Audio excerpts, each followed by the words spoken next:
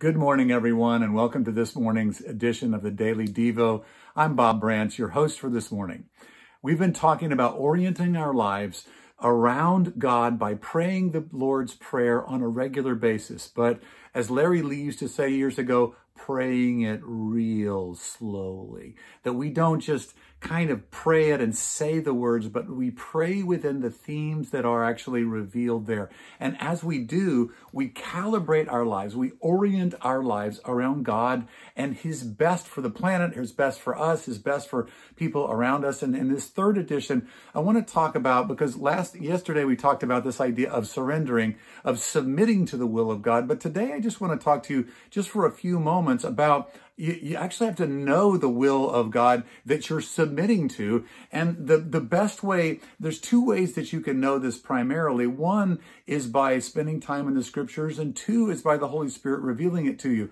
But most of the time this is going to be written on your soul by you spending time regularly, I want to say daily, in the Bible, in the scripture, that you open the scripture up and that you look for Him and you interact with Him within the contents of the scripture. So Jesus said it this way in John chapter 15, verse 7. He said, if you make your home in me and my words abide in you, then ask whatever that you wish and it will be given you. So there's some conditions there in terms of answered prayer. There's this making our home in Jesus, and Jesus' word making its home in us. And we have got to store it up. Like Mary, she stored up these things that the angel said to her about giving birth to a son as a virgin, that she stored these things up and she treasured them in her heart. That's what we're doing each day when we spend time looking for God in the scriptures. Looking for God in the scriptures, seeking and finding God by opening up the scriptures and saying, Lord, reveal yourself to me. Reveal yourself to me. This is maybe a bit different than you are normally used to in terms of how you open up the scriptures, but every single day I open up the scriptures and I basically am looking for God there. I'm looking for Him. I'm looking for His heart. I'm interacting with Him in first person. I'm not making this up. He's not my imaginary friend. I'm not just taking these words kind of stoically off the page and saying, I must obey them like a robot. That's not what this is like at all. I'm in relationship with the God of the universe who actually enjoys me and I enjoy Him. He wants you to enjoy Him and seek and find Him and know Him, and He enjoy you. Now, that's a different paradigm, but to be able to submit to God's will, I think it's important for us to be able to say, firstly, that this is the person who really loves you more than anyone has ever loved you in your life, knows everything about you, and still loves you. He loves you. He loves you. He loves you. He loves you. And this one that you love, He wants you to know His will. He wants you to know Him. And so as you open up the scriptures, you start simply by starting to ask some good questions. One of the things that I do before, and I have plenty of education in this whole thing, but I still will go in when I'm reading a particular book, and I'll read sequentially chapter 1, chapter 2, chapter 3, etc. I'll read a Bible handbook like How to Read the Bible Book by Book or something like that by Gordon Fee and Doug Stewart, just to orient myself generally to the themes and the date and the authorship and different things and the general gist of why this is written and by whom and to whom. And so I'll read those things just to orient and acquaint myself once more, even though, again, I've taught most of these things in my life. I still need to orient myself. And then I start going in and I'm looking for God within the context of the scripture. And I'll ask questions like this. And this is what I want to encourage you to ask as you open up the Bible with God. That you ask to the Lord, you ask Him, what about this passage reveals you to me? What does this reveal about you? Maybe this reveals that you are surprisingly merciful in a situation where it seems like justice would be the right thing. It might be that you opt for justice, that you want things set right. It might be that you are deeply, God, you're deeply grieved by this situation.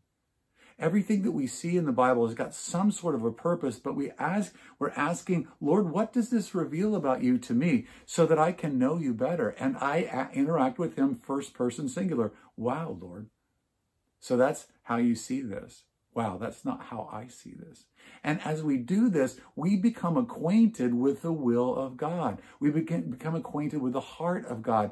And then the challenge then is to take our vision and then filter that and pray that into our day's worth of activities. That we don't just kind of say, okay, got my daily dose of the Bible, so, a verse a day keeps the pastor away. No. What we're trying to do is we want God's word to abide, find its home, find the pay dirt in ourselves.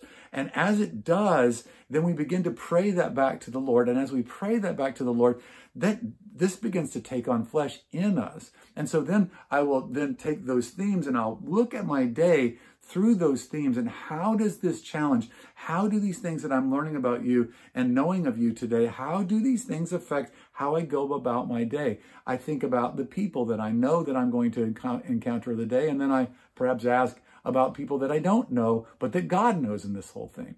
And then the last piece of this that I want to encourage you on is that then you decide, that you commit with the Lord. You don't just say, well, I'm going to pull myself up by my bootstraps, but by so help me God, I am going to go your direction on these things, Lord, with your help, with your grace, with your strength, with your spirit, with your direction. I'm going to go these directions. So I open myself up to you. I ask you to reveal your will to me. I choose to submit to your will, and I decide to go that direction as you reveal it today. And so again, we've talked about this idea of knowing the will of God, more generically of God, what even do I have any imagination about what that would look like? We talked about submitting to ourselves to the will of God. Today, we talk about knowing the will of the one who we're submitting to, so that when we pray that back, that we don't just kind of get stuck in nowheresville and not really thinking, how can we apply this? How can we put some flesh on this?